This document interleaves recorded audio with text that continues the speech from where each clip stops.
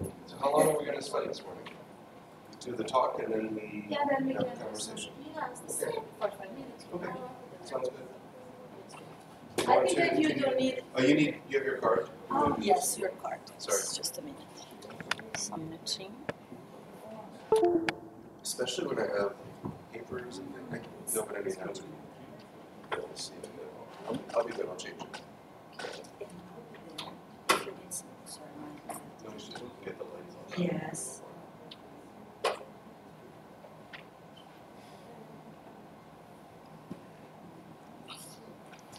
Trasmite.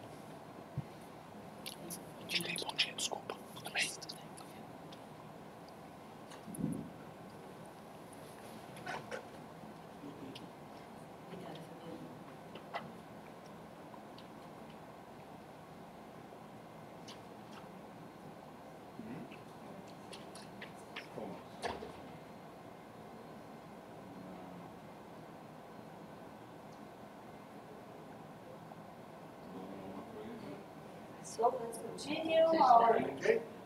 lectures Very with good. you.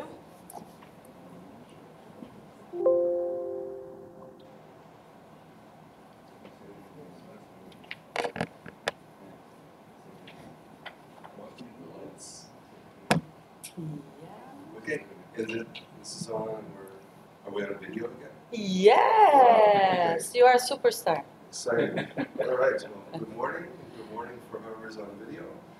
Hope you had a good night. A good morning so far. So we're going to, I think, completely switch gears, right, and talk about something very different than we've talked about so far. We'll talk about oral dysesthesia, the term I usually like to use, versus calling the condition burning mouth syndrome. Burning mouth syndrome, it's so specific. And oftentimes patients we're treating don't actually report burning as their primary symptom. So whenever I'm explaining to patients, I always use this term sort of to educate them. And I think there's very few patients that you see who will know what the term dysesthesia is. I had no idea what the term dysesthesia was when I started dental school. I don't know if everybody here did. But I think most people, everybody knows anesthesia. Everybody knows, most people understand paresthesia. And then they tend to understand as you sort of go through that progression and explain some of the features. This talk is not entirely focused on clonazepam, and a little bit like we were talking about laser photobiomodulation for certain conditions. There's certainly not one treatment that's more effective, less effective, the only treatment that's going to be effective for this condition. And as we'll talk a little bit, and I'm by no means an expert on placebo science, but I find it incredibly interesting. And I think for all the conditions that we treat within the scope of oral medicine, this condition, oral dysesthesia, probably lends itself much more to anything else, to being susceptible to a placebo response, and actually in a very good way, something that we can potentially harness, something that I talk about honestly with patients, versus starting a patient who has chronic graft-versus-host disease or lichen planus. They have painful oral lesions. You know exactly what they are, why they have them, and you treat with a topical steroid. I don't think that there's a huge potential for placebo response, but that's our bias, and there absolutely is some potential for placebo response, and maybe even some potential for placebo response that leads to some physiologic change, because again, there's a lot we don't understand about the body. But the reason I'm making that introduction is I don't want the takeaway from this talk to be, we treat oral dysesthesia with clonazepam, but it is something that I do use maybe a little bit more than some of my colleagues at my center, just because we all have our own sort of personal preferences, things that we think are better, worse, more appropriate, maybe a better sort of ladder type step approach, versus starting with one treatment over another. But I think from the standpoint of thinking about evidence-based, which I know is something we're trying to incorporate into these talks while I'm here, that it's probably the best story to tell. with respect to there being an evidence base, even from the like more basic elements of why we would even use the treatment, let alone does it work. So we'll talk a little bit about just what is oral dysesthesia. We'll talk a little bit about mechanisms for sort of how and why clonazepam, or I guess any drug in that class, would be effective in managing the condition. And then we'll look at some of the data science that supports the use specifically of topical clonazepam, something that we've had quite a bit of experience with over a number of years now. And just looking at the science behind it and what we understand and what we don't understand. I find this topic really interesting.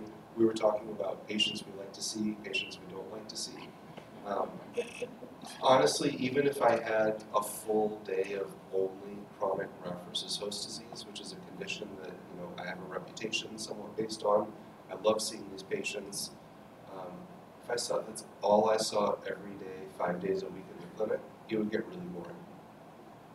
And you'd start thinking like, okay, well, when am I going to get the next patient that develops a cancer or something like that? And you don't want to be thinking like that. You just want to love treating the condition for what it is. So I like the variety. Like we were talking about, sometimes I have a chronic graft versus host disease patient, and then they develop the dysesthesia. Makes them more interesting. So, okay, now I have a different patient in my oncology clinic. On the flip side, again, I couldn't see oral dysesthesia patients all day, 5 days a week. I don't think I could do it all day, even 1 day a week. But within, an oral medicine clinic, in the morning or the afternoon, I have 8 to 10 patients. 2 or 3 of them have dysesthesia. Great. Maybe 1, maybe 2 of them are new patients. I can handle that. 1 of them's a follow-up. Maybe they're on an annual follow-up. They're doing really well. They're really fun patients to manage. So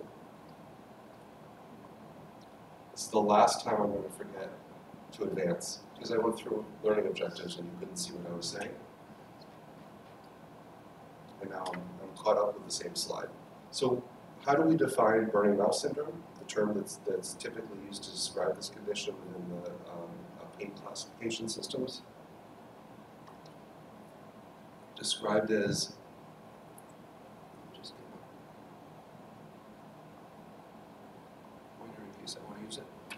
an intraoral burning or dysesthetic sensation recurring daily for more than 2 hours per day for more than 3 months without evident causative lesions on clinical examination and investigation. Pretty simple, pretty straightforward. The more than 2 hours a day and for more than 3 months, I'm not entirely certain exactly what the basis is for that, and I would argue that it's actually quite rare that somebody would have daily symptoms that are less than 2 hours a day with this diagnosis. But there are patients who do have the sort of, what's referred to as type 3 burning mouth syndrome, where you have days on and off. So to argue that those patients don't qualify for this diagnosis, I'm not sure I agree with. But diagnostic criteria specifically, there's oral pain, and then fulfilling these criteria below, the recurring daily for at least 2 hours, greater than 3 months. Pain has the following characteristics: has a burning quality, and really important, it's felt superficially. So I don't know how much pain you all see, in your practice or in your training, but if you see 2 patients in a row, both patients are describing burning pain. Both patients are describing burning pain of the anterior maxilla, let's say, common site for symptoms in a patient with burning mouth or oral dysesthesia, regardless of whether they have tongue tip burning or not. And you have a patient who has sort of a typical dysesthesia. You have a patient who has what would more qualify as what we used to call atypical facial pain, or atypical odontalgia, or persistent idiopathic facial pain. They'll describe a similar sensation, but it may also have a deeper ache to it. It's a much deeper kind of pain, and it won't feel like it's on the surface. They'll describe it as if it's deep in the bone. In patients with dysesthesia, they almost never describe that. So it is different, and I think that's an important criteria. It's not like the center of my tongue burns and it's going to the outside and it's like crisping. It's like it's just the outside that burns. Which is why I think that they have other symptoms that if it's not burning, it could be something else, like the coated sensation or even the swollen sensation. It just has something to do with, you know, an altered sensation of what the outside feels like. Oral mucosa D is normal appearing. You've obviously excluded any local or systemic causes. There are certainly conditions, and I'll just stop on D for a second. There are certainly conditions where a patient can have either a local or systemic underlying cause for a condition where a patient would say, my tongue burns. I don't disagree with that. But I do not like the designation of primary versus secondary burning mouth. I don't remember if I'm going to talk about that today. There's no such thing as secondary burning mouth syndrome. It doesn't exist. I mean, a secondary means that it's another diagnosis, but if it's another diagnosis, there's no such thing as secondary lichen planus. There's no such thing as secondary chronic graft-versus-host disease. There's not, even the way we use secondary candidiasis, it's sort of an expected side effect of a treatment. So you either have a diagnosis or you don't have a diagnosis, I would argue. And I don't know of any condition, I don't want to say any, because again, you have your sort of extremes. There is some subset of patients who have what appears to be a sort of variant of burning mouth syndrome, where they have minimal, if any, symptoms at rest, and their mouths are very sensitive with some sort of stimulation, like you would expect with a patient, for example, with lichen planus.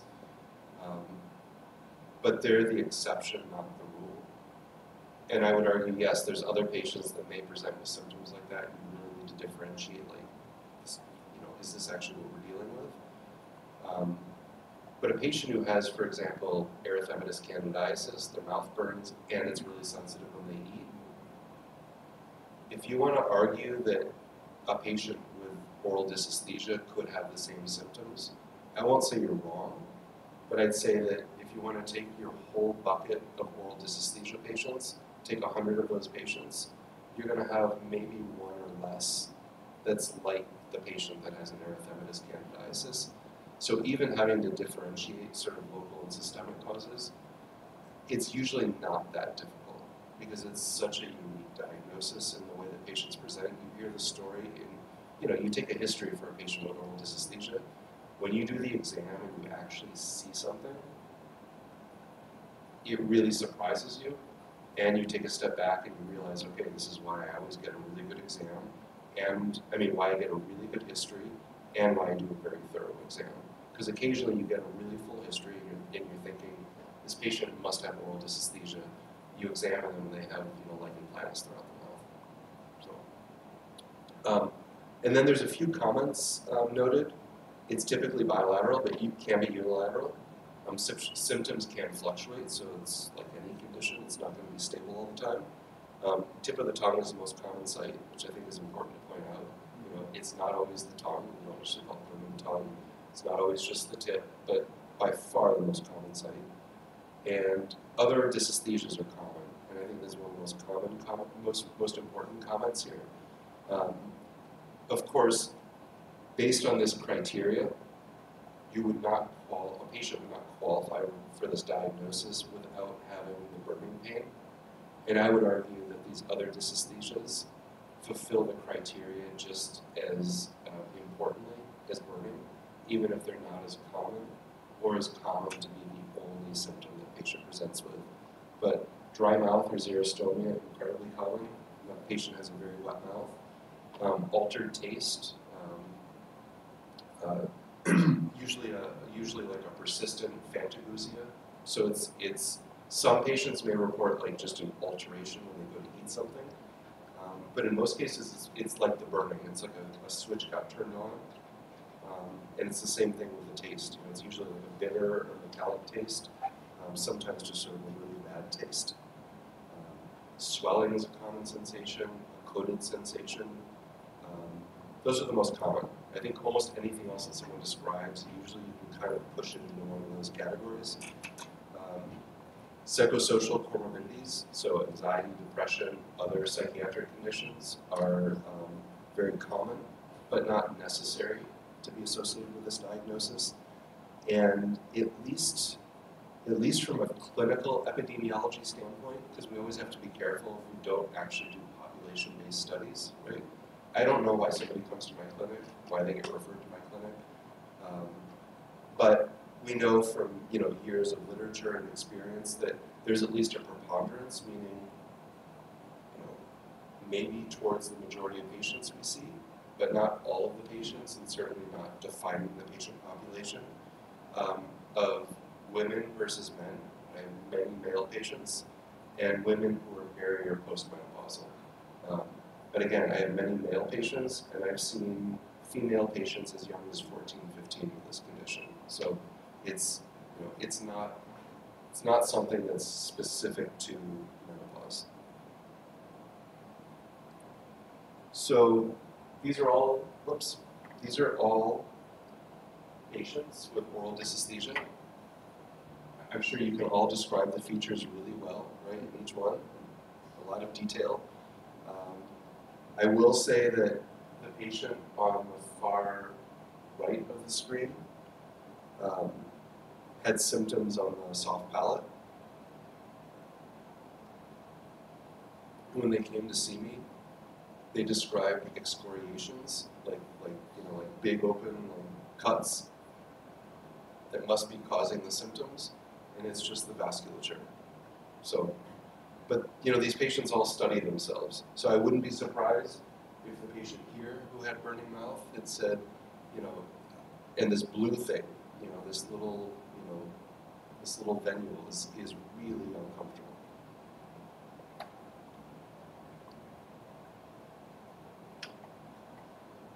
So I don't know that I can explain exactly the how and why, of where these symptoms come from, but I think it's at least nice to kind of think anatomically. Ultimately, everything that's being felt, you're listening to me right now, you're seeing, right? It's all in our brain. We have a central and we have a peripheral nervous system, and the connections, as you all know, and some of you here have studied this more frequently and probably in more detail than I have recently, it's incredibly, incredibly complex. We understand, the overall innervation patterns, why we have certain types of senses in the mouth and in the tongue. But it's actually really difficult to explain, sort of from a functional anatomical standpoint, how and why oral dysesthesia develops. Like, what actually is mediating it? Why does it have, such site specificity? Why do certain things modulate it so effectively? I don't have answers for it, but I think, if you're interested in this, you're seeing patients, they're going to ask you questions.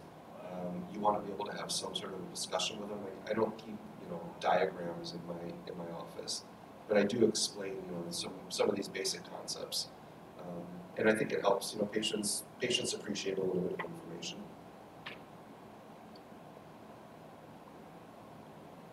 So what about etiologic factors? We know that there's certain factors that are at least associated. And there have been a number of studies that have shown, I think, some pretty important factors. So these are a couple of, let's just say, somewhat older studies and references. In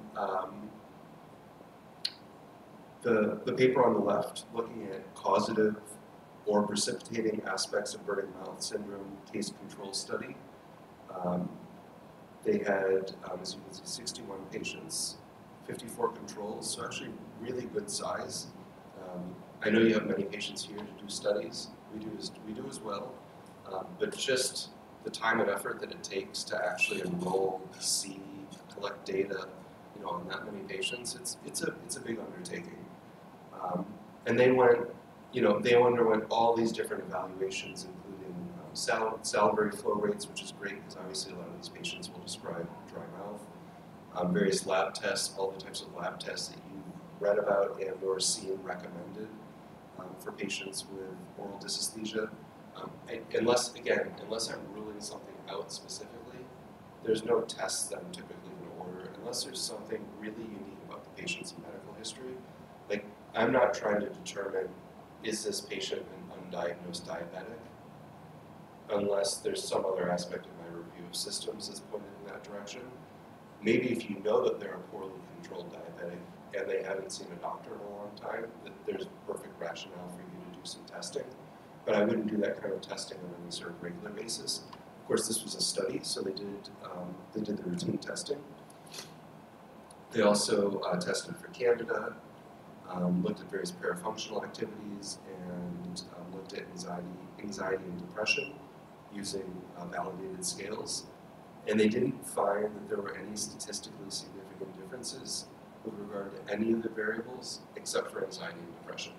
So, and again, I would say that from a clinical management standpoint, I'm probably not the one to be screening a patient for anxiety or depression, but it's also, again, I don't know because there's no way for us to know for sure, but I think that most of our patients already have a diagnosis, and they're actually already aware of that diagnosis. There may be some patients that are undiagnosed. We could play some role in helping them sort of move towards a diagnosis. Maybe we could do that better. But I don't think there's that many of those patients. I think most of these patients are actually seeking that type of help. And then this other study, usefulness of the HAD, so Hospital Anxiety and Depression Scale, the same one that was used in the Italian study, in assessing anxiety and depression in patients with burning mouths. And they also note the study confirmed that the two most common aspects of neurosis seen in hospital practice, anxiety and depression, are involved in the etiology of burning mouth syndrome. It's important that treatment of persons with psychogenic aspects to their burning mouth syndrome should include a psychological input as well as a biologic one. I love the quote, but I mean, if anybody here who treats burning mouth syndrome, most of what we're doing is psychological counseling, even though we don't actually have any formal training in it. So I think we actually get very good at it. I don't know that I could take my counseling skills outside of the context of being in the oral medicine clinic, but I'm sure it has made me a better person in some ways, just diagnosing and managing and following these patients year over year over year, because it's just a totally different experience, and you have to read each patient differently, speak with each patient differently, and so much of them getting better is about how we interact with them. So I really stress that now before we even talk about any other evidence base. You can have the best treatment in the world for these patients, but if you don't explain it well, they don't trust you, they don't actually believe you about their diagnosis, it's not going to work.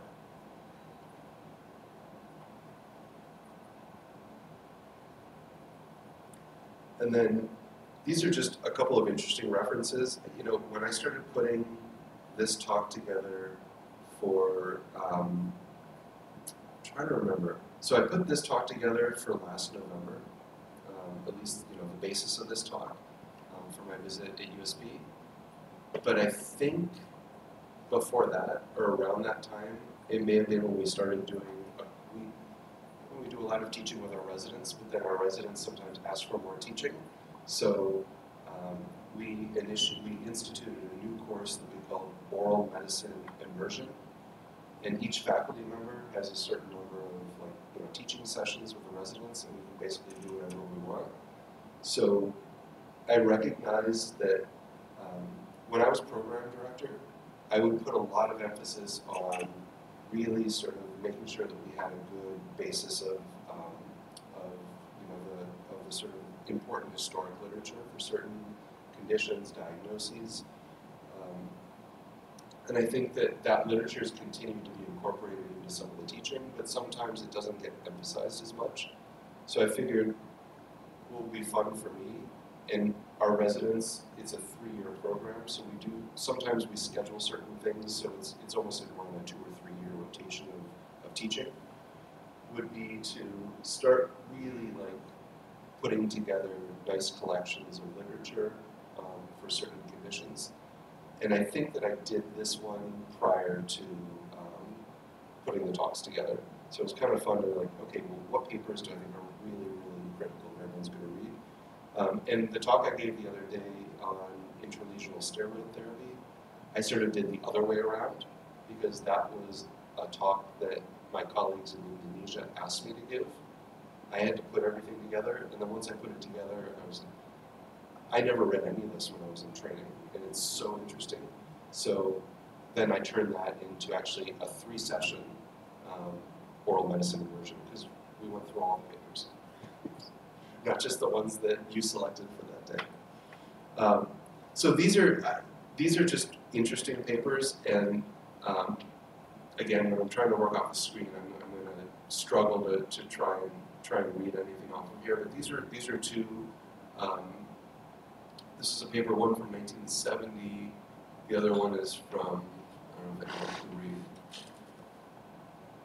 They're both around this. They're from this era, and they describe some really kind of interesting and sometimes crazy interpretations of what is burning mouth and what treatments, this is coming in from like dental journals, and what treatments should be considered in a patient who is presenting with these symptoms. And I'll see if there's anything I can pull out of here. It may be more fun that you just take a picture, or I can, if I didn't provide you with these, I send them. Again, I'm not saying there's something to learn from this, but I think it's important to understand, like, where has our field been? What do people understand today? What do people still think? Yeah, very interesting. But I mean, this one on the right side is, and I'm not going to say that everything is crazy, because some of the potential solutions that the dentists have can act as good placebos potentially. But you know, the actual sort of rationale behind is very interesting to read.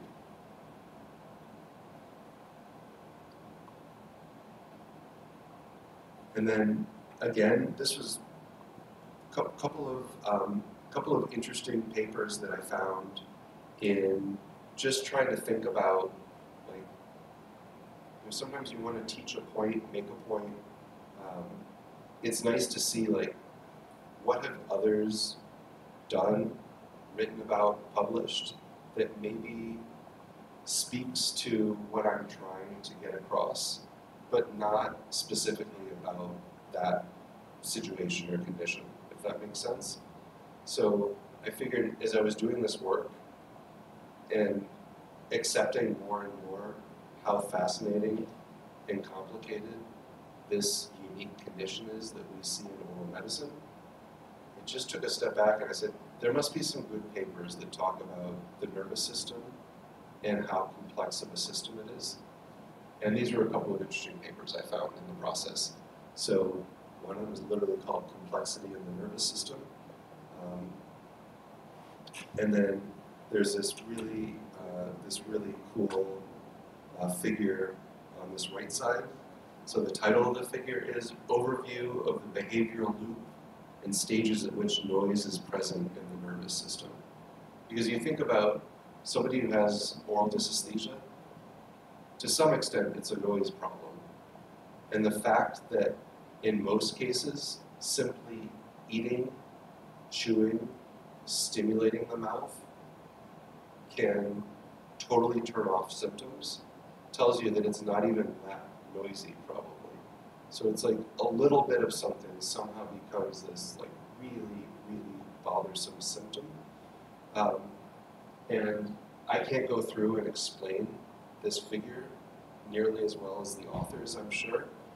But just visually, if you look at it and think about it, you realize, like, there are so many places in which something that gets a little bit off, or, you know, the game of telephone, you know, we have that term in Portuguese, like when kids play telephone, you start with one phrase, and by the time it goes around the room, it's like, what are you talking about? It's not even like, it's a different language at this point, right? That's what the nervous system, I think, is like when something gets off. And then pain, right? Pain is its own, right? Because these patients come to us, let's just call dysesthesia pain. You know, I explained, like a dysesthesia, it's uncomfortable. It could be a tickle, it's uncomfortable. It could be, my mouth always tastes like strawberry, but that's a dysesthesia. It's like, it shouldn't be tasting like strawberry. We don't want to always taste like strawberry. But just using the term pain, and I don't know if any of you have seen this type of diagram before, you know, what are all the different sort of aspects of the patient that ultimately contribute to the symptom of pain? And these are the different aspects that are more important, less important, you know, down to physical health, you know, psychological background, quality of life, and so on. But I mean, all these different domains, biochemical, nociceptive, even just tissue injuries, history of this, lifestyle.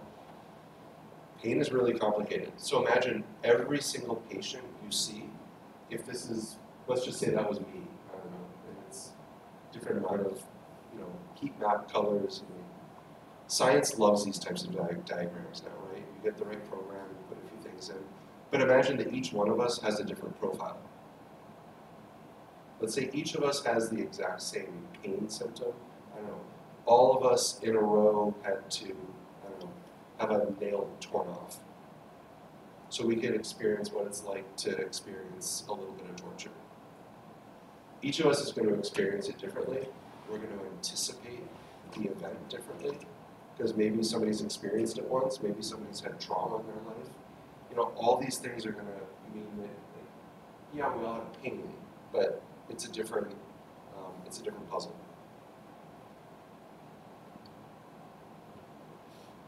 What about the role of the peripheral versus the central nervous system? So I think this is obviously a really interesting and important question, because we can use certain medications, potentially systemically, we can use certain medications topically. And for any of this evidence base we have in oral dysesthesia, I mean, most of these are single center studies, right? Most of these are single studies. So we take something from each of these, but also we don't know how well they can be replicated. I haven't tried to replicate them. But you know, the study on the left of the screen, the effects of topical anesthesia and oral burning. So they tested the effect of applying topical anesthetic on patients' intensity ratings for oral burning, taste dysgeusia, and tested a couple of different tastes in 33 patients. And anesthetic reduced the perceptual intensity of I think, pain, and also in some cases of the taste. And let's see, what do they say here?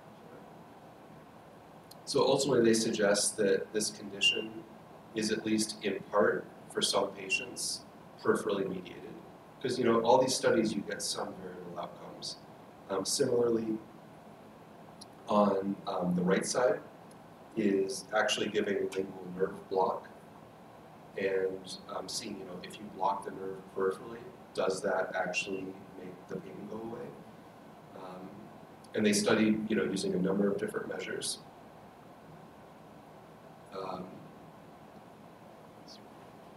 Used to a bigger screen. I'm sorry. Sorry? No, I said, Don't.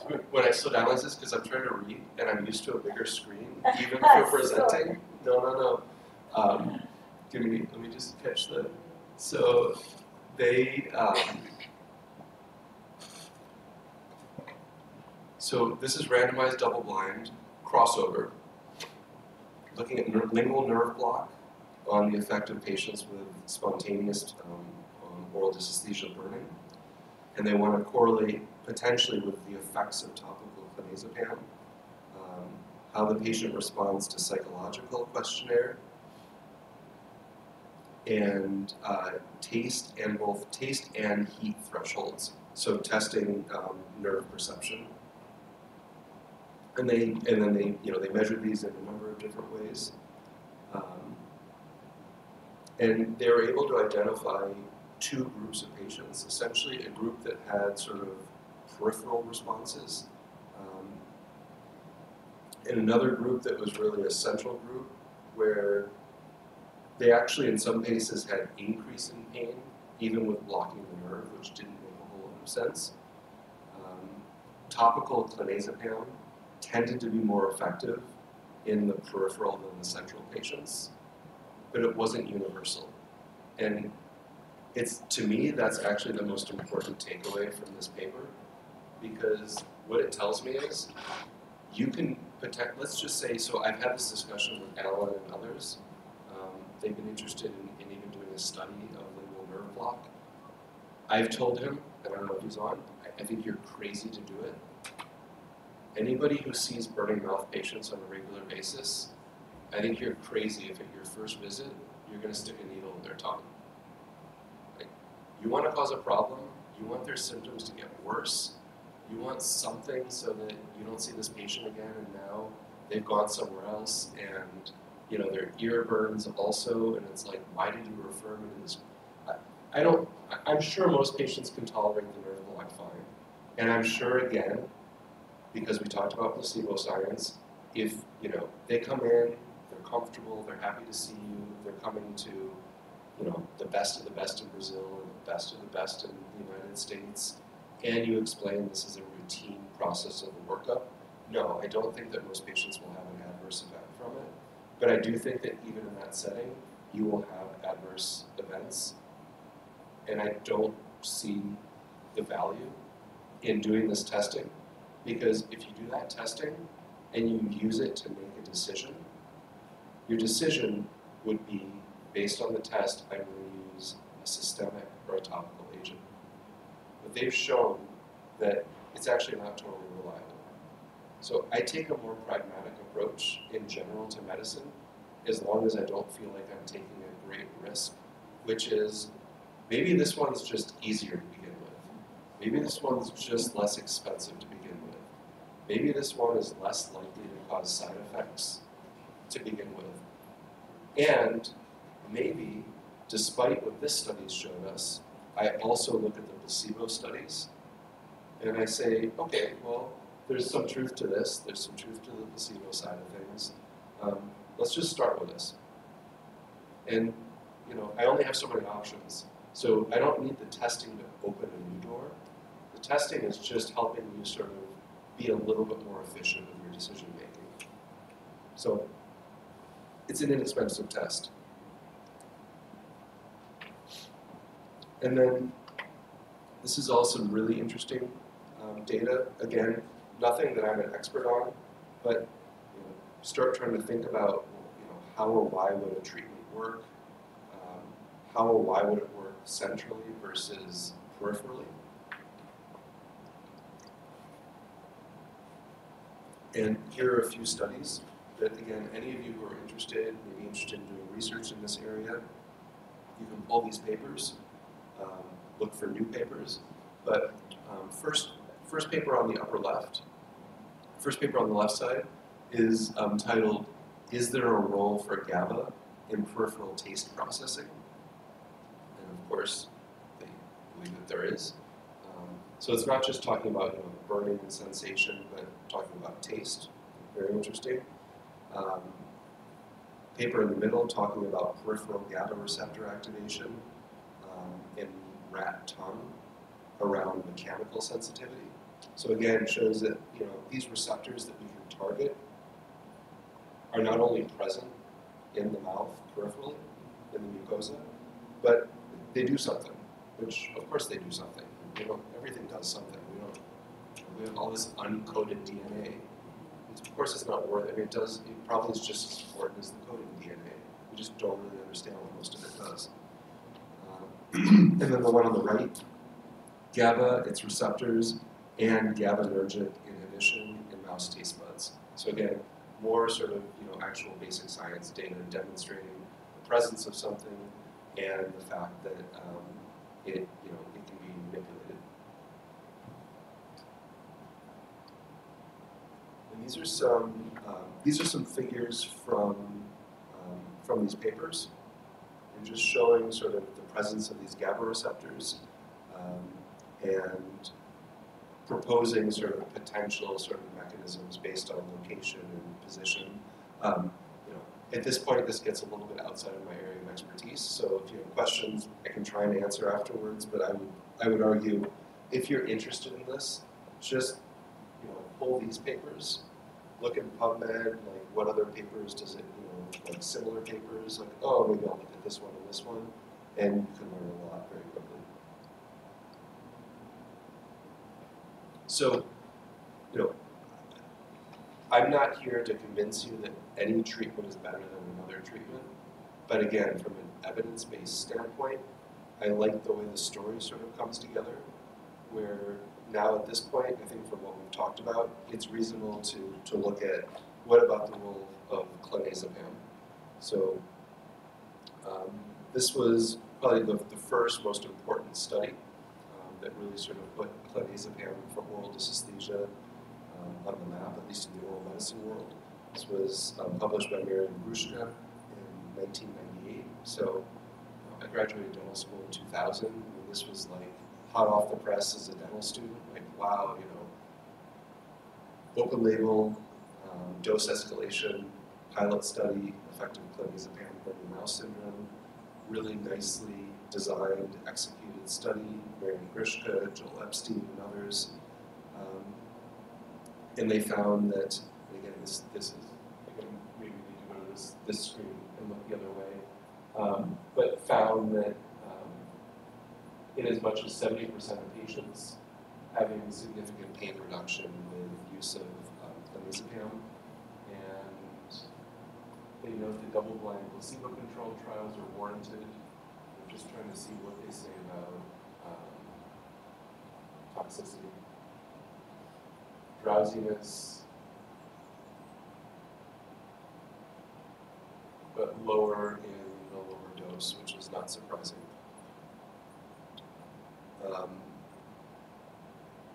So as far as classic literature goes, and again, for any of you who are interested, or just for all of you who are training in the field, I'd say if you're not familiar with this paper, you have to read it. So anything else I want to tell you from these tables as I let my eyes adjust? But, if you want, you can do it like this. On the screen? No, it's okay. In the desk. Okay. Oh, I see. Yeah, that's okay.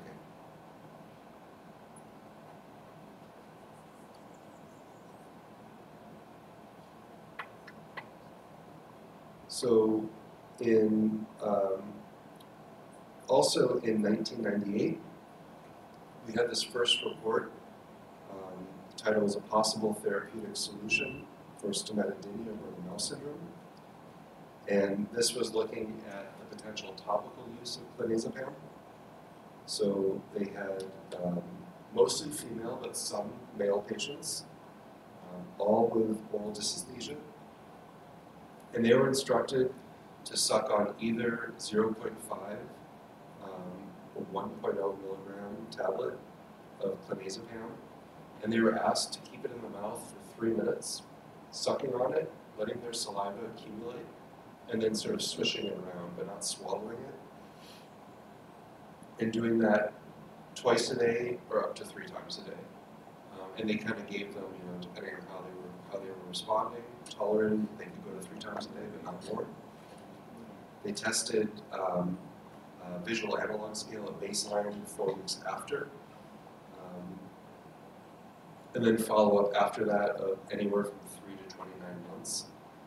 They checked blood levels in 12 patients, not all patients. They did that 1 and 3 hours after dosing, and they had 3 of 12 of those patients totally undetectable. So 3 patients did have detectable levels, but the levels were very low compared to the therapeutic range. And there was a relatively rapid onset of 3 to 5 hours of effect. Some patients did require going to the higher dose to have the effect, and the response was variable. No systemic adverse events were reported, which is interesting. So this is the paper from 1998. And then in 2004, 6 years later, again in the middle of my training, so this is an exciting time. You know, I'm seeing all these patients, and we're staying on top of the literature. And there's, and I think Mano and Marco can attest to this also, that when we were training and/or early in our practice in oral medicine, it was a lot easier to keep up with the literature. There were, you know, for every I don't know, 100 papers published right now, just going back to the early 2000s, from 100 it would have been like 10 papers, maybe. It's just exploded. The number of journals, the number of just work being published. Not necessarily all good work, not necessarily it's all needs to be kept up with, but it's getting back to the noise concept. There's a lot more noise we have to work through. So this was multi-center, randomized. The study was in France, placebo-controlled. They also, mostly women, but had men in the study.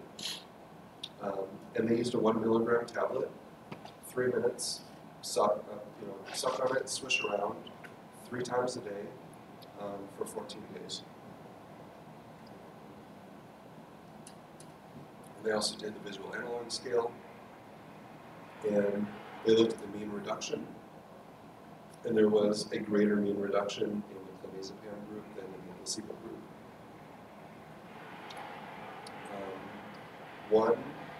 So interestingly, if you look at the study flow, the left side is clonazepam, right side is control. 2 discontinued because of side effects in clonazepam, and 1 discontinued because of side effects in placebo. So it really shows you how amazing it is, because that's statistically insignificant, right? Regardless of the size of the study. 2 versus 1, it's the same. You have the exact same side effects. You have to love that. It tells you so much about the patients that we see.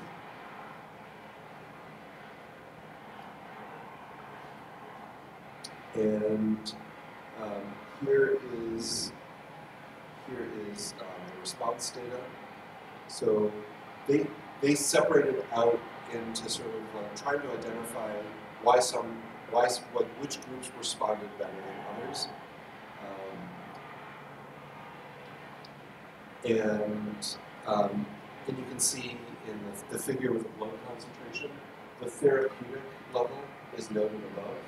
So any of these patients who had detectable blood levels, it was all well below. Now that doesn't mean that is totally sub-therapeutic systemically, right?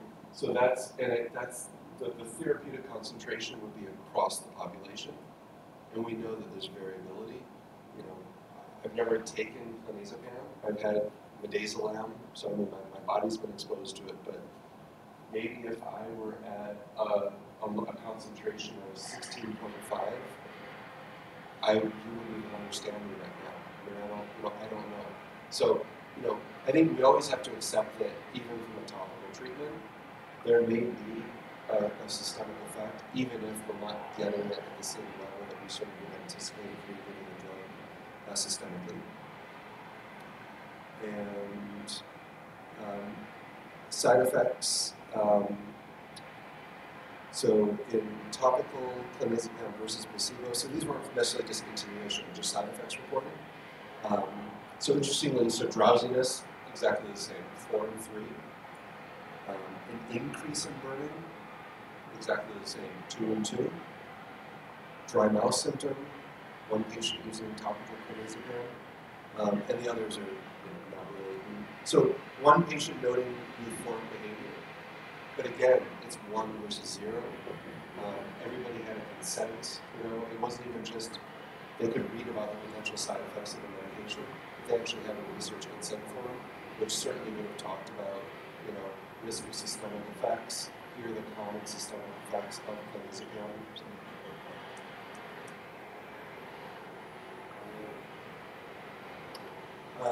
Another more recent study looking at response to topical clonazepam in burning mouth, also double-blind, placebo-controlled, looking at VAS at 1 month and then 6 months after starting treatment. They used a 0.5 milligram tablet, suck and swish for 3 minutes again.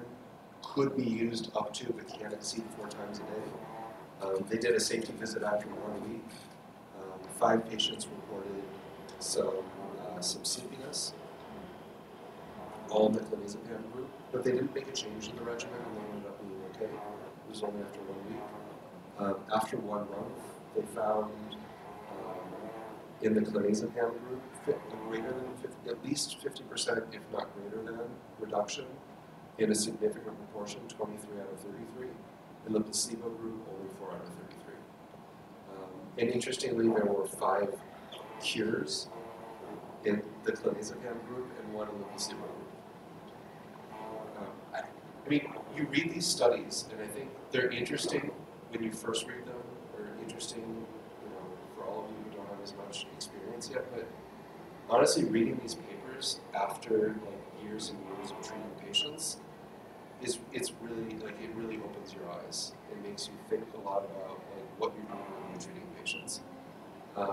So they note, nevertheless, the rapid reduction of discomfort in less than 10 minutes and the duration of the period in which the patient is asymptomatic, typically 3 to 5 hours, are not consistent with data on the pharmacokinetic properties of systemic clonazepam. When administered orally, clonazepam has a half-life of 25 to 60 hours, a serum peak between 3 and 12 hours due to its hepatic degradation.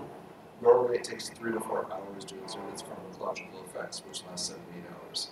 So it's really interesting, right? So you're saying, at least what we're seeing, even if all the patients are making it up, it seems to follow a very different pattern than would otherwise be expected if this was acting systemically. And then they say our personal experience has shown us that if we manage to calm the patient with our attitude, the possibility of improvement increases. This is particularly true in patients who are relatively stable from an emotional point of view. You have to love when the authors are willing to put this in the paper, because they say, it's our personal experience. We didn't study this. There's no way that we always said, all the studies that we think about doing in burning love, you somehow, if you want to control for that aspect of it, you almost undermine the design of the study, because you're going to make it that much more difficult to demonstrate whatever it is you're trying to demonstrate. And you just have to accept the fact that its goals are going to be more effective on the placebo side.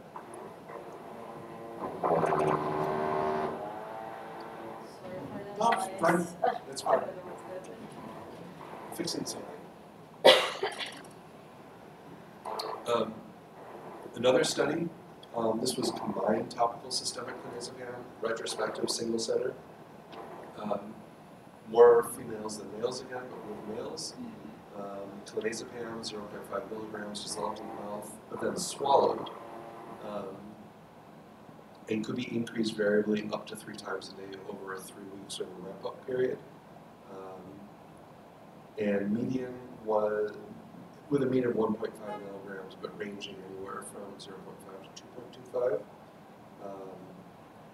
And again, pretty similar design, just going to ask symptoms at 1, 3, and 6 months.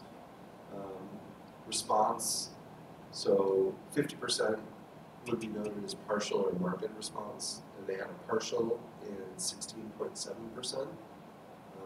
A marked response, so greater, in 50%, and complete response reported in 33%. They had side effects in 12 individuals, so a significant number, and one of them was considered severe, and they were as expected, drowsiness, dizziness, mood changes, forgetfulness, all things that would be expected with clonazepam. So again, retrospective, but another study demonstrating some evidence base here. So I'm going to show our data also, which is retrospective, so not the highest level. But we took a somewhat different approach, and this still remains the approach that I use when I'm treating patients with topical clonazepam.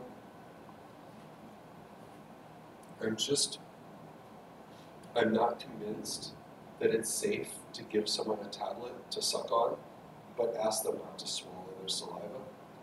Because instinctually, it's not something that we typically do. So even if you prescribe clotrimazole troches for your patient, they're swallowing the saliva, right? Like, you're using it topically. Someone gives you a mint, you know? Like, you suck on it, maybe. You don't usually, like, let your saliva build up, use that, turn that into a mouthwash, right? No, you suck on the mint, you swallow your saliva. And so, again, I try and think like practically about things and think about why is it that you would be more likely or less likely to do something or follow an instruction. And to me, sucking on a tablet is like sucking on a lollipop. It's okay, it's just noise. It's like sucking on a lollipop, right? But I mean, a lollipop, like, I don't know, a 2-year-old that starts learning how to use a lollipop, I don't know, 2, 3 years old, I mean, what, is it safe? 3, 2, 3? I don't know, you guys have kids. 4? 3, 4 years old? I mean, really young, right? And you know what to do. It's like, okay, I'm going to suck on it, I'm going to enjoy the flavor, and I'm going to swallow it. For a rinse, what's the likelihood that you ask somebody to rinse with something, but they accidentally swallow it? Especially if it maybe doesn't even taste great. And again, I think at a very young age, most children learn, like, I want you to swish this and spit out, like a fluoride rinse or a mouthwash or something. You know? Every once in a while, does somebody swallow by accident? Maybe. But it's not like a natural instinct, like, I want to swallow this when I've been told to swish and spit. So, that has been my rationale for why I don't think that just giving the tablets, which is, it's easier than compounding. It's definitely easier. And more patients have access to tablets just because of how insurance works than being able to access a compounded solution. But I do have patients that will home compound, so we actually use tablets and create a solution at home rather than having them just suck on the tablet. So this was retrospective data from our center. But we did what was called a quasi-randomized retrospective study design because we changed the concentration that we used over a period of time because we realized that we probably were using a little bit too much when we got started. And so we had many more patients than this who were treated during this period, but when we actually applied our inclusion-exclusion criteria so that we could actually put together a clean analysis, we had 26 patients from the first period who were receiving the 0.5 milligram concentration, and we had 32 patients who subsequently were on the 0.1 milligram. So the idea with that is if we use a standard 5 ml solution rinse, like I want someone to rinse with dexamethasone, we usually say 5 ml. It's a standard amount to have in the mouth. 5 ml of 0.5 milligram per ml is 2.5 milligrams. So if somebody were to rinse with that and either swallow it by accident or just because of their own susceptibility, really absorb most, if not all, of the medication, it would be a 2.5 milligram dose. There's very few people for even severe anxiety that take more than 2.5, 3 milligrams of clonazepam a day. I mean, I have some patients I've seen where they're like 2 milligrams twice a day, something like that. But I mean, your typical patient who's being treated with clinical diagnosis of anxiety will be on 0.5 milligrams once a day, twice a day, maybe 3 times a day, which would still be a significantly lower dose than that total dose. It's 0.1 milligrams in a 5 ml solution. It's 0.5 milligrams, which is a standard dose. So at least from a safety standpoint, especially if somebody's not going to swallow it, you'd argue, okay, like, in theory, this should be safer. We had VAS scores, again, just because it's what we used in our clinic. We also looked at percentage improvement, sort of global response questions. And there were results. We had follow-up at 7 weeks after starting. Anywhere, we had ranges of follow-up ranging from 3 weeks all the way to longer term of 5 months. At the 0.5 concentration, there were 92% that reported greater than 50% improvement. At the 0.1, we had 41% that reported greater than 50% improvement. Adverse events in total affected about 15%. And in the lower concentration, we had 5. And in the higher concentration, we had 4. And they were basically the same. There were 2 that discontinued, 3 dose reductions from the 0.5 dose. So again, this is all retrospective. This doesn't include everybody who was treated. So even from the standpoint of safety, I could look at safety data, but patients who maybe didn't have a VAS score, so they weren't included. But I think it's an interesting analysis in that it seems like perhaps you will get a greater likelihood of a response if you go with a higher dose. I'm worried about safety. Our data, at least in this study, doesn't really show that it's a whole lot less or more safe than the higher or lower concentration. But at least things that I consider and I always start a patient at 0.1 milligrams. I never go higher, but I do have some that I sort of work through a gradation of 0.1, 0.25 versus 0.5.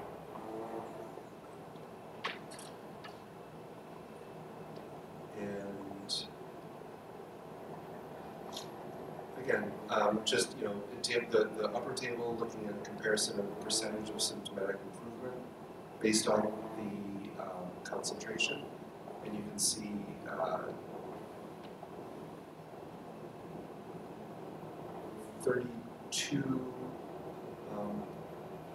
32% in the 0.1 and up to 75% in the 0.5.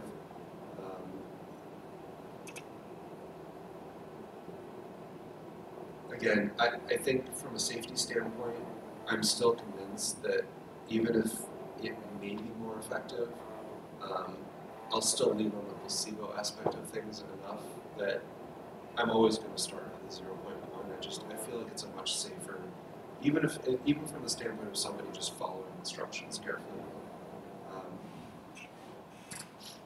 And also, and again, the differences we were able to demonstrate between the 0.1 and 0.5 milligram cohorts related to worst 0 to 10 pain score and percentage improvement again.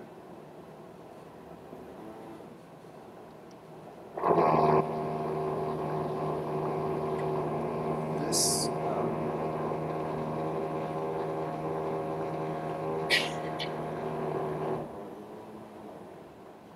so we also look specifically at safety and tolerability in another analysis. Again, so in this case, we could have much greater numbers because we weren't looking at the efficacy aspect of things. So it didn't really matter, like, were we treating a patient and they had burning, we were asking, did your burning get better, which we did for the other study. In this case, it may have been, swelling, but we excluded those patients. They may not have had the exact same follow-up where we could assess the response, but from a safety standpoint, we took all comers. So in this case, we have 78 patients who were treated at 0.5 and 84 at 0.1. 23% with adverse events at the initial follow-up, which is typically 4 weeks, maybe 4 to 8 weeks. And I just don't remember 23% versus 15.5% here.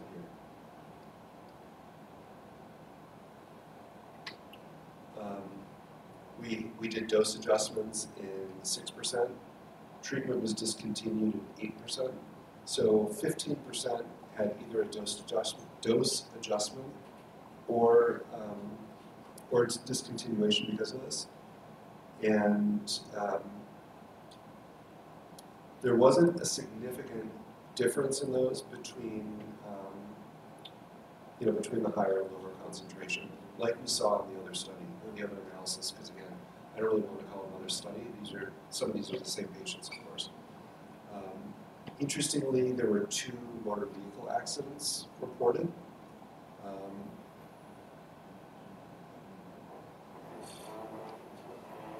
They were both at the higher concentration, 0.5. One occurred after only using 1 time. One occurred after 7 times.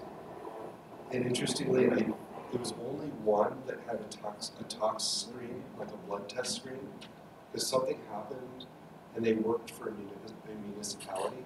So it was something like, it was like a standard, do a test, and they were negative. So I don't actually know what to make of this, but I'll be honest that it was these 2 situations that made me take a step back and change my approach to the 0.1 millimeter, because it just really worried me that something like this could happen with 0.5 millimeters. Concentration.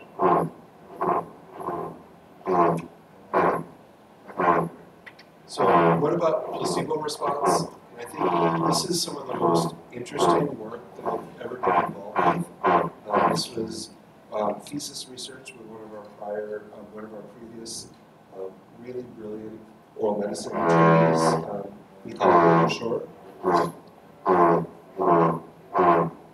And we worked with somebody who has expertise in placebo science.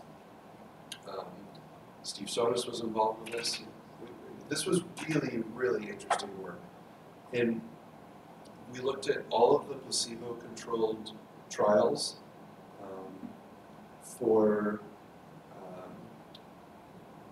all the placebo-controlled trials in burning mouth syndrome, and looked at the response difference in placebo versus versus active treatment. And the takeaway, as you can see here in the bottom in bold, is that on average, treatment with placebos produced a response that was 72% as large as the response to active drugs. It's amazing. So if you remember, any of you that were at my talk for the head and neck oncology talk 2 days ago, we talk about how there's better salivary gland function with IMRT compared with pre-IMRT radiation techniques.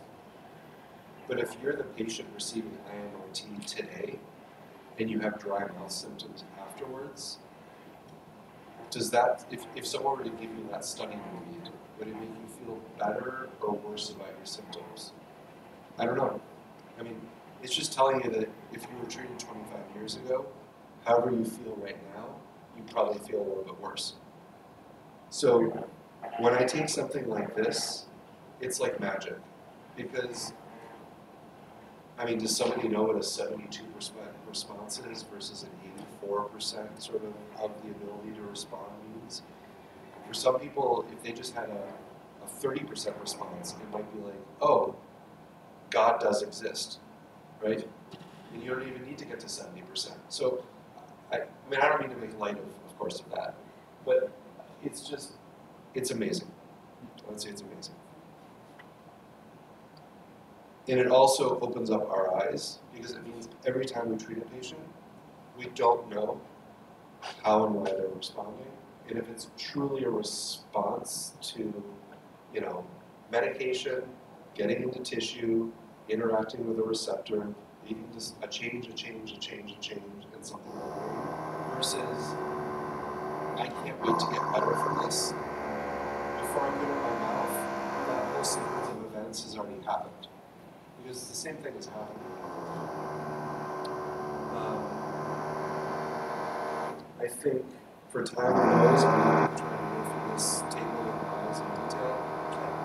Look at the paper. The most important thing is just read this paper.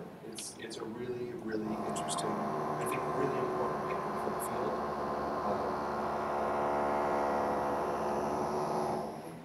And then, again, I'm not an expert in placebo science. Fortunately, we have experts in the Harvard medical system, and that's actually how we got Dr. Kelly involved with us, because he works very closely with this individual, Ted Kapchik, who's done, from best of my understanding, like some of the most important placebo science research in the world through his career. He's a really interesting person to listen to. If you have a chance to hear him talk, I'll find him on YouTube. Really interesting.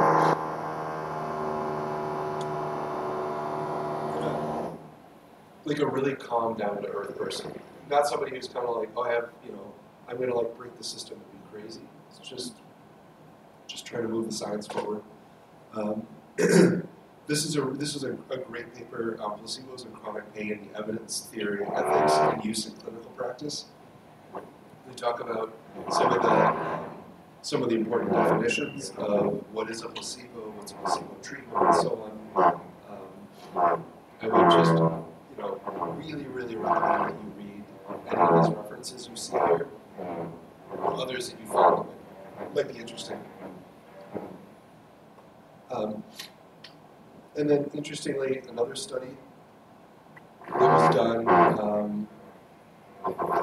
what's this paper?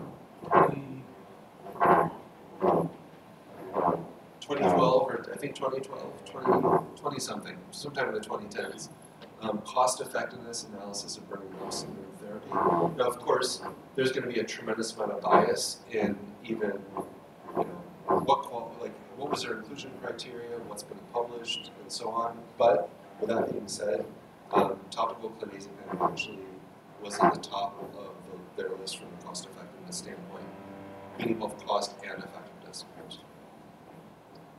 And then I throw this out here really quickly because I would argue that this is much more relevant for more of the atypical and intelligent atypical facial pain patients we see. But I do have some where, again, if the symptoms are in a really limited distribution, that something like these neurosensory appliances that we've reported on, and I've had amazing responses, not in a huge number of patients, but continuing growing number of patients throughout my career, can be effective. And interestingly, and it's not very well described in the literature, but some of my colleagues will use this approach. Just having an occlusive stent, like over the hard palate, even if the palate isn't the primary site of burning, just that kind of comforting glove effect, so to speak, can actually give patients good relief from their symptoms. I don't have so much experience with trying that, but I think there's a lot of ways to make patients better. And if you haven't read this paper, read this paper. There's some really, really cool cases in here. So, as usual, we covered a lot of ground in a relatively short amount of time. Hopefully I was as honest as possible about what I really know here, what I think I know, what I don't know, areas that I have expertise, less expertise, so don't challenge me on too many questions. But I think oral dysesthesia, it's a really complicated neuropathic medical condition. So, you go back to those papers I showed you from 1970, and it's kind of dismissive, and the patient's, crazy, but I'm gonna replace the filling material on this tooth with one thing and this on the other one, because my understanding is that, we've come a long way from there, and this is a recognized sort of classified condition, maybe too classified in some ways. But these are patients who they come to the clinic, they use resources, they use a lot of resources, they take a lot of time, they require long-term management, oftentimes over years, if not decades. So, this is a real medical condition. There is a rationale. I'm not going to say that it's the best treatment. I'm not even going to say that it's better than placebo in most cases, or all cases. But there's at least a rationale for the use of both systemic and topical clonazepam. There's some biological basis, there's a pathophysiological basis, there's some evidence base from clinical trials. At the same time, placebo response is very real, and I would argue that it can and should be leveraged, not in the setting of a clinical trial, but in the setting of clinical care. I tell every one of my patients about that paper, and I say, use it to your advantage. I don't know how or why you're going to get better. I just want you to get better. think positively, expect you're going to get better. Don't expect you're going to have problems with the treatment, because we know all these things will lead to problems. And like other things we've talked about so far since I've been here, there's huge amounts of opportunity for research. And I would just, like in any situation, think about what research is needed versus maybe it's not so important. But I think there's a lot of huge amount of opportunity here. So stop there, we can discuss, we can talk about whatever Dr. Lyons wants us to talk about. Thank you so much. Thank you. Thank you to any of you who were on the YouTube or Zoom. Yeah. Bring the lights back. Yeah. Thank you, Nate, for this amazing lecture. Another one, we have the pleasure to hear from you in this last week, and for us, it's been amazing. Question?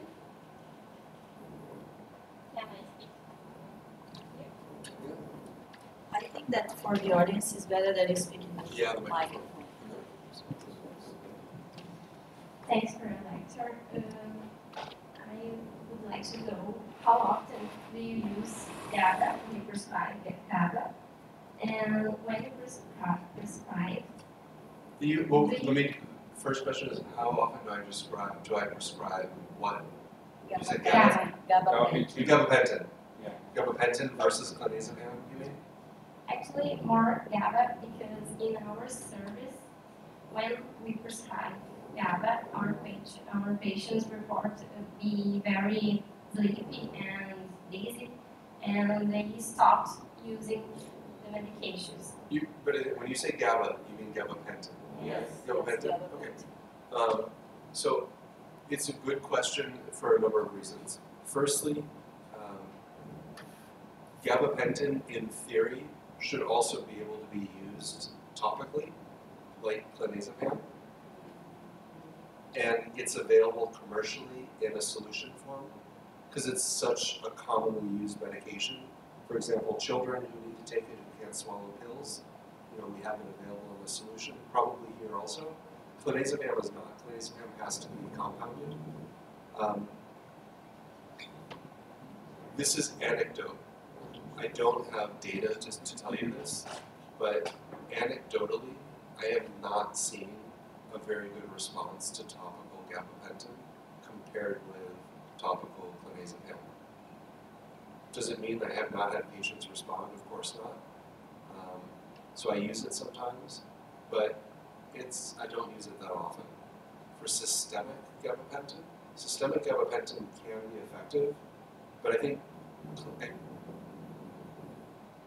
there are situations where I would use gabapentin in a patient with oral dysesthesia. It wouldn't be my first choice treatment, topical or systemic. But what I would say is when you use gabapentin systemically, things you have to be aware of is it has a huge therapeutic range, huge, right? Some patients, they take it 100 milligrams a day, and for whatever they're taking it for, it works really, really, really well, and they're not taking it for no reason. And some patients take it in 2700 milligrams a day, or even 3600 milligrams a day. So it's like apples and oranges. Some patients, they take 100 milligrams the first time, and it's like the world is ending, Like it's like they had, way too many cachaças and cervezas and whatever, and it's like, and other patients take 3,600 milligrams a day, and it's like they're just as totally comfortable, no side effects, nothing. And it's helping their condition. So there's a lot of variability in how people tolerate the medication, but how you actually prescribe it, I think, is as important than prescribing gabapentin. And for example, if your starting dose is you're thinking, I'd like you to try to get up to 300 milligrams 3 times a day to a 900 milligram a day dose, which is very standard. Doesn't mean that everybody needs it. And a lot of patients are just treated, especially by a primary care physician, they're just given 100 milligrams at night dose. It's kind of like a standard gabapentin dose, it seems like, but it's not the way the gabapentin is really intended to be prescribed. What I have patients do, that's a really long answer to your question, but this is the kind of time that I spend when I'm prescribing gabapentin to a patient, is you take 100 milligrams the first night, and I always say, see how you feel tomorrow, and I say, I don't care how you feel, like your condition, I want to know how you feel in your head. If you get up in the morning, you feel fine, you don't feel dizzy, confused, like anything, then take the morning dose also. But if you feel even a little bit off, don't take the morning dose, don't take a midday dose, just take the nighttime dose again. See how you feel the next morning. Maybe it takes you 2 days, maybe it takes you a week. I don't really care. You need to get to the point that you don't feel like you're taking medication, then take the morning dose. If the first day they tolerated it, they can take the morning dose. So, and you imagine like that stepwise approach, it means that for one patient, in 3 days, they may be up to taking 300 milligrams in 3 days, they may be taking 100 milligrams 3 times a day. In 3 or 4 or 5, 6 days, within a week, they can be taking 300 3 times a day. Another patient, it could take them a month and a half to get to that point. But it's not a race. Like, you're trying to get to a therapeutic benefit. And I tell patients, like, 300 3 times a day is my target. But if at 100 milligrams, you're a lot better, and you don't think you need to take more, you don't need to keep going up. Or you get to 100 3 times a day, and it's like, you're doing really well, you don't need to go to 200. So I explain all that, but for somebody who follows like a regimen, like, oh, I'm going to give you a Medrol dose pack, right? You're going to take this many pills the first day, you're going to take 4 the next day, you're going to take 3 the next day, 2 the next day, 1, and then you'll be better. If you take that approach with gabapentin, you're going to have many patients who have bad side effects and will tell you that they can't tolerate the medication and they're not willing to try it again. I guarantee, and this is all from experience. So it's a long answer to a really good question, and I don't want to challenge you now to figure out like, well, tell me more about each one of those patients. But my guess would be is some of them took too much too quickly, or didn't take enough time letting the side effects sort of go away. Thank you, Nat.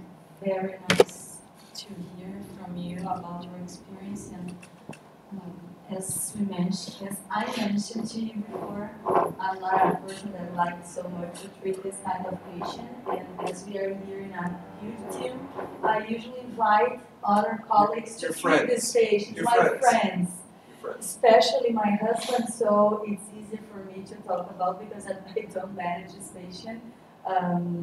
But listen, your experience for us is very important, especially to think. I think that with oral lichen planus, sometimes I try to follow the same step, start with the topical and then think about the systemic and think about the dose in the same rationale. So for me, it was amazing to follow all the information that you discussed with us today, especially this experience that you have with topical and systemic medications. I have just a question. I read one of the papers that you sent to us. I think that was Camille that published from Australia. He used the combination of topical and systemic. What do you think about that? I don't like the approach. And I've had debates with some of my faculty members because some have asked patients to use the topical in that way. So rather than, if you're going to combine a topical and systemic approach, actually have the topical then become your systemic. I don't like the approach because it just feels messy to me. You know, it's like you're trying to do too many things with one thing. So, and also you don't really know, like, are you going to, how do you know what the effect is if you're doing both, especially from the start? But I would argue that even if I'm going to have somebody do a topical and systemic. So let's say their topical regimen is 3 times a day rinsing. And then, what's that? 0.1. Sure, let's say 0.1 milligram solution. And then the systemic regimen is they take 0.25 milligrams at night, or 0.5 or in the morning, whatever, I'm just making it up. But it's 3 topical a day, 1 systemic. And the volume that is normally being used topically is not the systemic dose.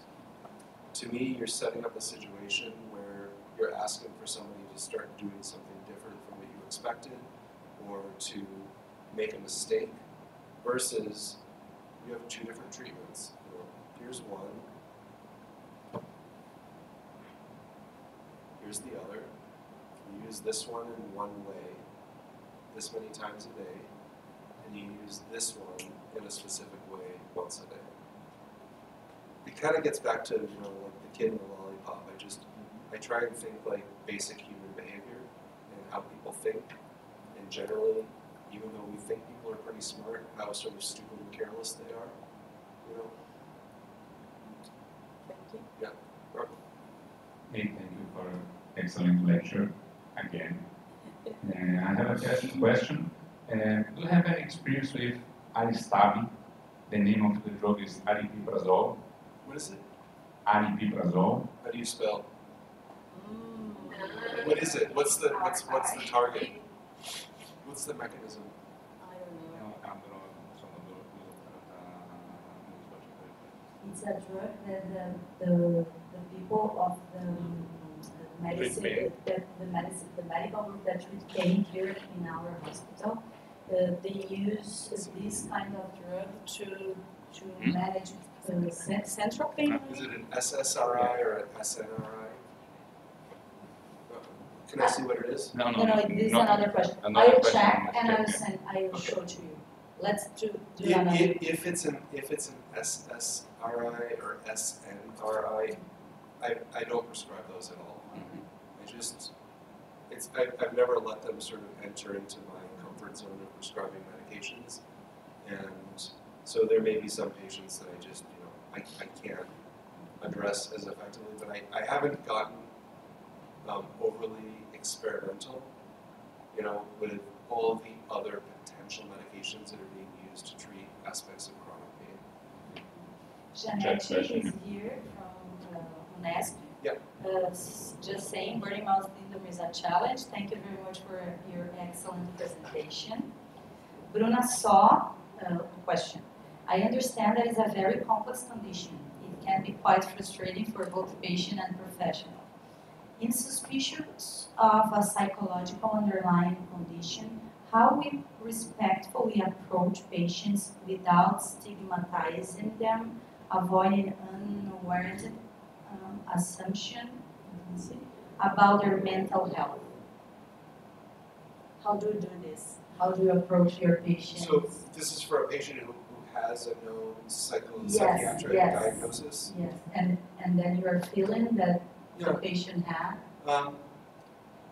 Honestly, I think with medicine, the relationship between the doctor and patient is really important.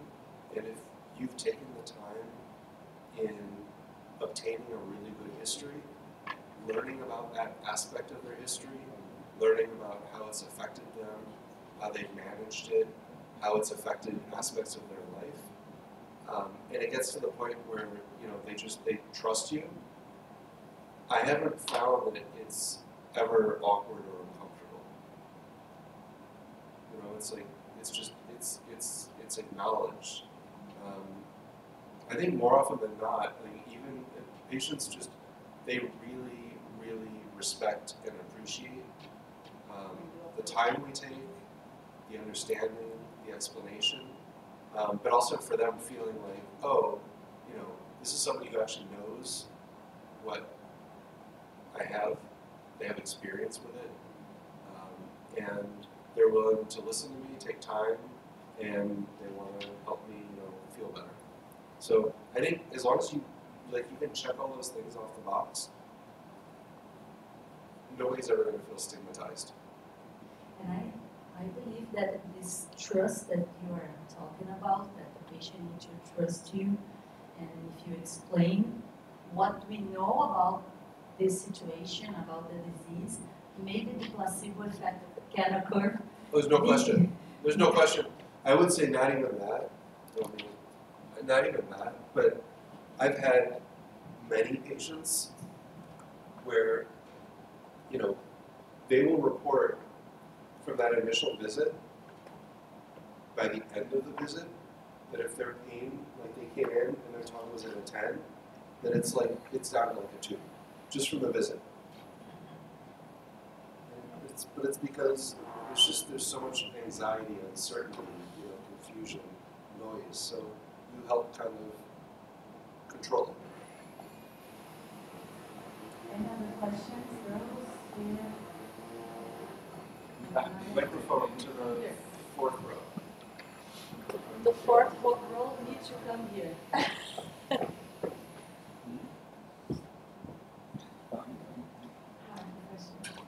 I have 2 or 3 patients with this condition, and those are associated with depression. In your experience, this is common story? Yeah, I mean, you saw, remember, I mean, I didn't do the work. Some of that early work identified from validated, you know, questionnaires assessing for anxiety and depression, that there's significant, you know, significant increase in patients with this diagnosis. So it's just, you just have to acknowledge it. It doesn't mean that it causes it. It doesn't mean that one causes the other. It doesn't mean that everybody who has anxiety or depression is susceptible to developing this condition. And it also doesn't mean that everybody with this condition, even if they don't have anxiety and depression, like, sort of have. It's just, there's all these different buckets. So, but yes, but some patients will. And probably those patients are a little bit more difficult to manage, a little bit more, not necessarily a lot more. Actually, this patient already taking alprazolam and the other clonazepam. So we talked about this. Yeah. Patient to treat, and I But I have many patients like that. So many patients like that, but then we add topical on top. Or, you know, really, really lean on. So, you know, I didn't use this lecture to talk about management of oral dysesthesia. There isn't a single patient who's using topical clonazepam who isn't also chewing gum or doing something like that. You know? And for many patients, that's all they need. But for you to explain that, but not explain it like it's dismissive, but to explain it with like some science behind it, then it becomes like, oh, like they're empowered, and like, how great, like I can just chew gum. How amazing is it that chewing is 100% effective for so many of these patients, right? It's amazing. Thank you. Matt, in your daily clinic routine, do you use any anxiety questionnaire with these patients, like backline? No. It's just, I hate to say it, but you know, for research purposes, wonderful. Just like using various diagnostic criteria really specifically.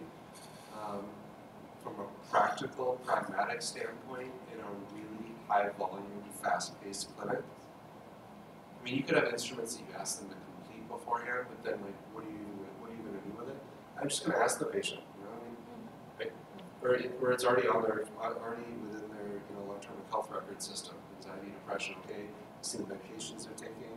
Maybe ask a little bit like, you know, stable, not stable, like how many years, you know, some basic questions, but I don't get too deep into it. I totally understand. Any other question? Yeah, come.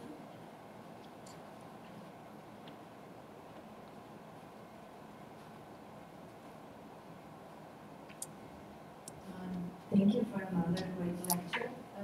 I don't have a great expertise on treating these patients, but the patients I have treated, I can tell that we have never achieved a complete response with any treatment.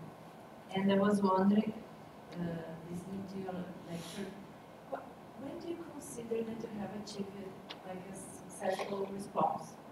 If a patient No, taking the I'll tell you specifically.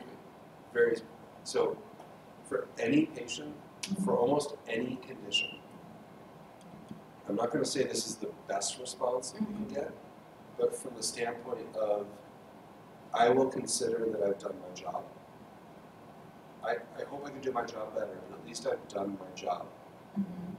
50% benchmark. And especially for pain, symptom-based, diagnoses, that's pretty standard in the literature. So you set that as a bar. It's like someone says, and that's why I like to ask the global response. I don't want to try and play a game. Oh, you gave me a score of this, now you gave me a score of this, but when I calculate the difference, I just say, okay, you came back a month later. You know how you felt when you were here. Like, would you say it's like, and I think the key is like you never want to lead somebody, but you want to like explain to them what you're trying to get to. So I'll always like, I'll never start with what I want them to say. I don't want them to say anything, of course, but I kind of want to hear something positive. Overall, from the first time you came to see me, would you say it's like, 1% better, 100% better, 50%? So I just kind of like throw these like, and they're like, oh, at least 60. So like when you gave the 50, they're like, no, it's not 50, it's better than 50. Well, if they're going to say better than 50, you've already like exceeded your expectations. When they give 40, it's like, maybe this person's a little bit glass half empty, right? So they're kind of giving me a 50, but they're not quite willing to say it's 50 yet. When someone says 15 to 20, it's like, it's placebo response. It's placebo. Like, maybe they're getting a 20% response from the treatment, but I don't know, I just assume placebo. But then, maybe they were only doing it once a day. And they even will encourage themselves. But maybe if I do it more, like, yeah, that's a good idea. Let's try going to 3 times a day. So if a patient come back 1 month later with 100%. reporting 50% of improvement, that's great. Would you try to increase the dosage? It depends on the patient. Because, again, some patients will be like, that's all I was asking for. Thank you. Like, you made my life better. And others will, it's like you give a little bit and they want more. So it's variable. And also it has happened with 2 patients. They report a great response in the beginning and then after a They're few no longer. months. Yeah, that's classic for placebo. Classic for placebo. So Your if initial, because you're positive, you're anticipating, you're expecting, but the placebo for some people it can only last for so long. And then it would be time to change the approach, the treatment. Possibly. Yeah. Possibly. But at least with topical clonazepam, without side effects, I have the opportunity and an extra placebo to increase the percentage, the concentration. And if the patient Because that's a placebo in itself, right? Right. Somebody starts at one concentration, you go to a different concentration, like changing it, going to something that's going to be likely to be more effective, has all sorts of placebo language to it.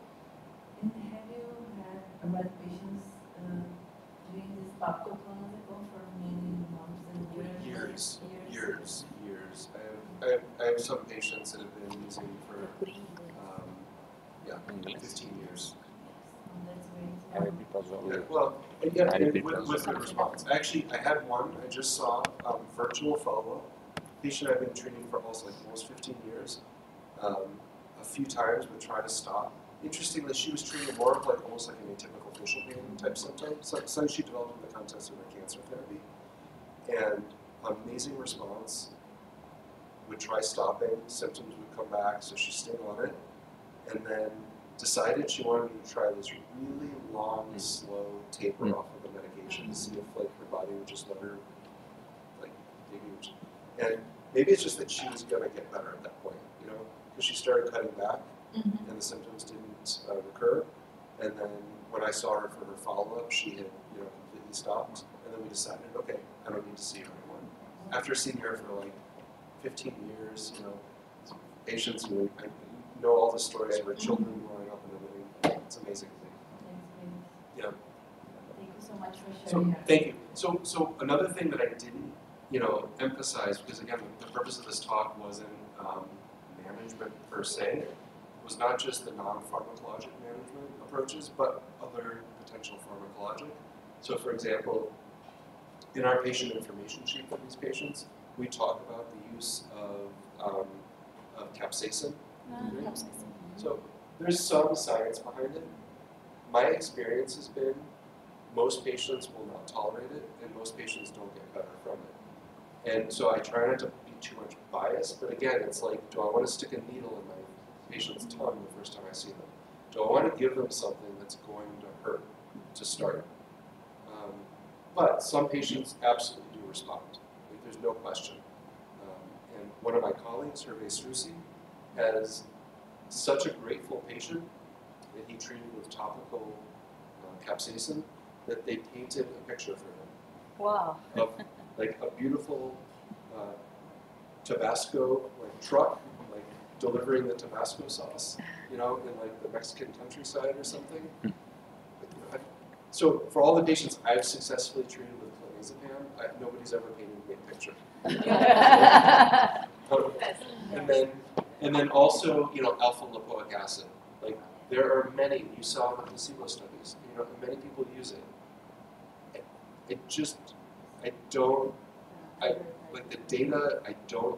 The data is not as good as the clonazepam data. I'm not a data specialist, but it's not as good. The studies aren't as good. And I just, from a mechanism standpoint, from a sort of like kinetics of response and treatment standpoint, I just don't really buy it. I'm not, especially if a patient asks me about it, I'm very supportive. And I don't dismiss it to saying like it will be a placebo. But again, from a practical standpoint and trying to manage patients as effectively as I can, I don't really consider it part of my regimen. But it has to be considered if you think about like the evidence base for managing oral dysesthesia. Here we have the information. In US, the name is Abilify, I believe. Okay, that's used It's antipsychotic medication. yeah, so I would never touch that medication. When you read the side effect profile of the antipsychotics, I wouldn't touch it. Yeah. Any questions? So Nat, thank you so much again. I think that for this morning, we are done. Thank you so All right. much. In the afternoon, we have other meeting, but in local, Okay. just local meeting. Thank you so much. And I think that here we have a meeting in next Monday morning with the group of the medicine, the rheumatology good. group No. together. But everybody's invited. So thank you so much Thank again. you. All right. Thanks, everybody. Thank you. Yeah. Now, after your talk, I think that I like a little bit more about it. The patients don't change, Yes. Yeah. And I still have Michael with me, so. Yeah. Very true. Very true. Thank you very much. Thank you, guys. Hope you find it interesting. It's Very nice.